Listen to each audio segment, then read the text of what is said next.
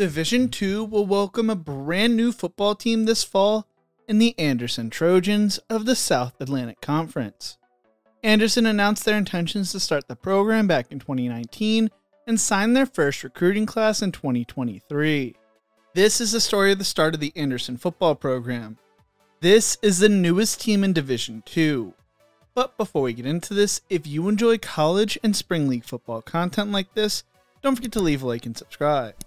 Also, let me know what college football program you are most excited to watch over the next few seasons in the comment section below. Anderson University was founded in 1848 as Johnson Female Seminary and had around 600 students attending the school as of 1857. The school closed its doors in 1962 after William Bullen Johnson, the chancellor of the school, died and the start of the Civil War occurred. In 1911, the school reopened its doors under the name Anderson College after Robert Anderson, an American Revolutionary War veteran, and the namesake of the town Anderson University is in, Anderson, South Carolina, where the school is located. In 1931, Anderson College became a co-educational junior college. In the 1990s, Anderson returned to its status and offering as a four-year institution. In 2006, the school would be named Anderson University. The school would start competing in athletics as a member of the Division II Conference Carolinas in 1998, would join the South Atlantic Conference in 2010. The South Atlantic Conference was founded in 1975 as a football-only conference with the founding members consisting of Carson Newman, Catawba College, Elon, Gardner-Webb, Lenore-Rhine, Mars Hill, Newberry College, and Presbyterian. The conference would become a full-fledged sports conference in 1989. When Anderson begins playing football as a member of the Division II Conference officially, they will become the 13th school in the SAC playing football. With a student base of 3,237 students, Anderson decided they wanted to start a football program. In October of 2019, they announced that they were going to start a football program after years of discussion. The interest was always there for the school, and they already had a conference to play in with the SAC, but the timing never felt right. When they decided to make the decision, athletic director Dr. Bert Epting Jr. would say, "We have strong enrollment, great facilities, great faculty, and great resources. And when you put that all together, you have an opportunity to really impact the university, and we felt like this time was now." They announced they would begin playing in 2024 and start having athletes report in 2023.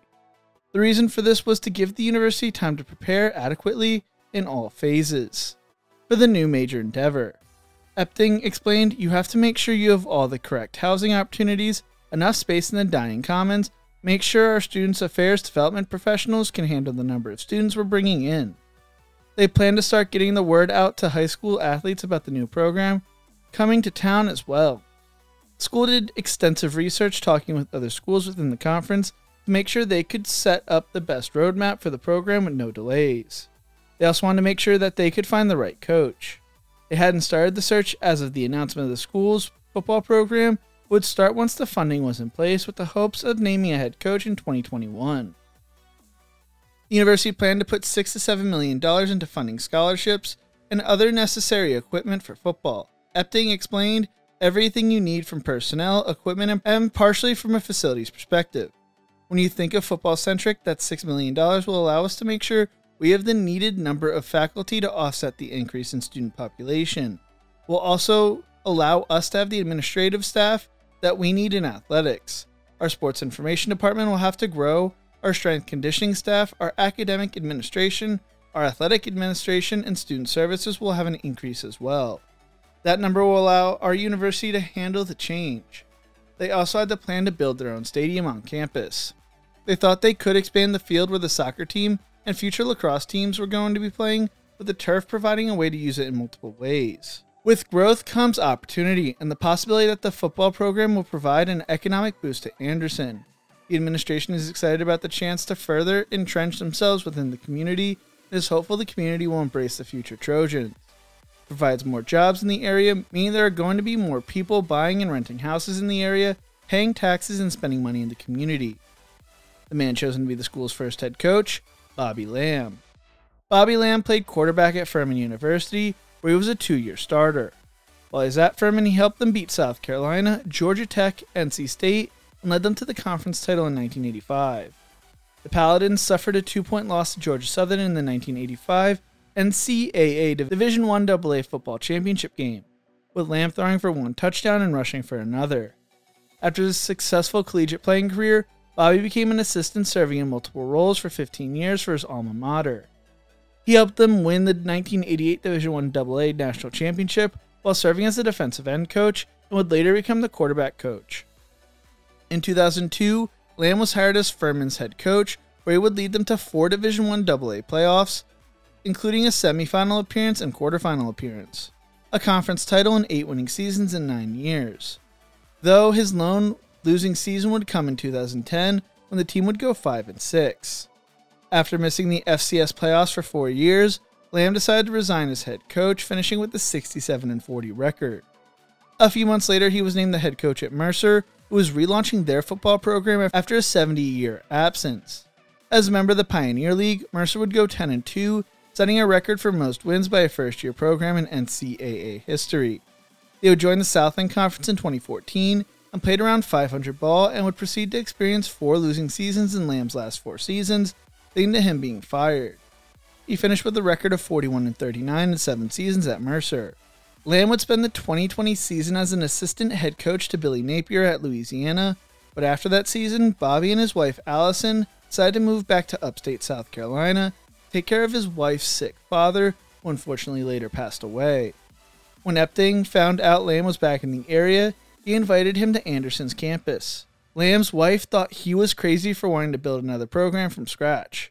He originally had reservations at first, but when he visited the campus, he was blown away.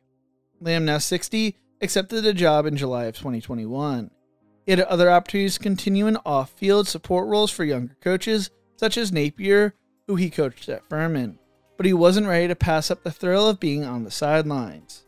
Plus, by coaching at Anderson, he'd be 37 miles away from his mother-in-law and 61 miles away from his 83 and 87-year-old parents in Commerce, Georgia. When Lamb first got to Anderson, he spent the first 6 months as the only coach on staff. He brought in Seth Strickland from Albany State as offensive coordinator and Malik Chevry as the defensive back coach. Lamb explained these hires, telling The Athletic, "The secret there was I hired 2 guys that were coaching at the Division II level.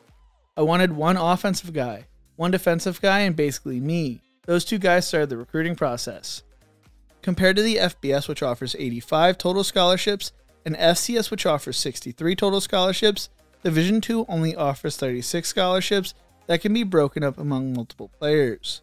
Anderson's players can stack their football money with any academic or financial aid and outside scholarships they receive in order to keep their costs as low as possible. So having 2 Division II coaches who know how to work around the formula made a former Division I AA coach's life a whole lot easier. The Trojans chose to use 11 scholarships for the 2023 class to save future scholarships for later classes.